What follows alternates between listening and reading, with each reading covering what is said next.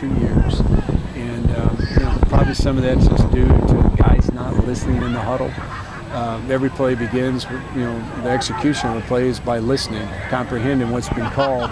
And we had some throws. Everybody thought Teddy was having a bad day. Well, not really. Teddy, some of the receivers weren't running the wrong routes. They had the wrong conversions on.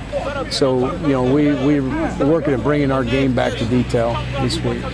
Is that kind of a byproduct of maybe playing on the road for the first time? It probably was playing two things. It was playing on the road for the first time in a big game. I think they both go together. I mean, these kids, obviously, that's a very important game to them and to us. And, there was, I think, lost our poise, because that's totally uncharacteristic of what, we're about every day out here. So it's an easy fix. We got their attention at halftime. We got their, attention now, after showing them the film, and seeing the errors are embarrassing, because there are things that, we do in our sleep.